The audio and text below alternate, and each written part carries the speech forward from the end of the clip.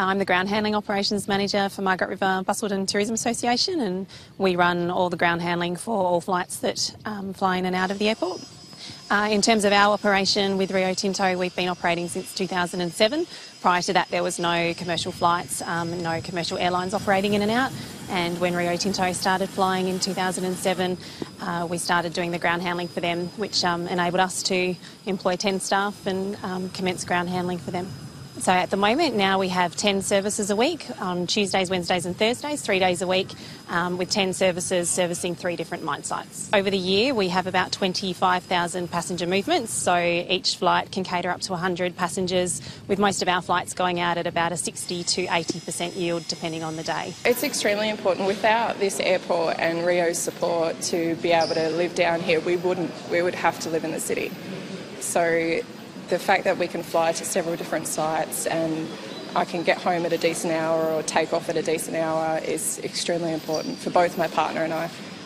If Rio Tinto didn't provide this service down to Busselton, we would not be able to live here in this beautiful part of the world. We would have to either drive in and out of the city, which is, in excess of 3 hours, or we would have to live in the city. My partner's a 9-5 on the same side as me, so for the two of us to be able to fly from here every second week we fly together, it's an extremely important part of our lifestyle. So, this is a beautiful part of the world, so who wouldn't want to live here and come home every weekend? The memorandum of understanding that we have with Rio Tinto binds our important relationship that we have with Rio.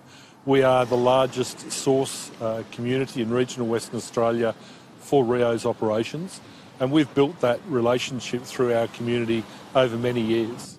Rio's investment in community through staff traineeships, through sponsoring of volunteers at events, and through supporting these events themselves has been a huge impetus to our community.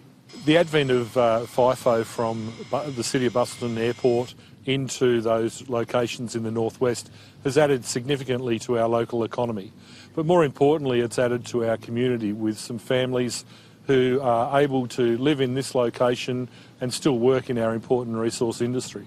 We've seen a huge growth in people moving down here who now have the option of lifestyle of living in a country area and being able to still work in that location with an easy commute from our airport. Tourism is our prime industry in the city of Busselton. We have over 1 million visitors a year who add to growth in the tourism industry, but also wider into viticulture, agriculture, with people looking for paddock-to-plate experiences and seeing the source of what they eat and what they drink. I'm enormously proud to be the Mayor of Busselton. It's a fast-growing city which presents its own challenges.